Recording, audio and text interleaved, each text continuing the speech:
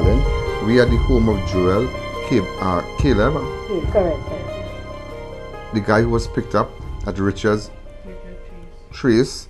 Yes, last night, 8:30, somebody bundled him in a car, apparently a red SUV, and had blue lights and whatnot. These people saying that they saw absolutely nothing. So again, if you have any information, get in contact with me. There's a website, ianallen.org. If you have information, you can go anonymously and report any information that you might have that you think that might be fruitful in knowing the whereabouts of this man.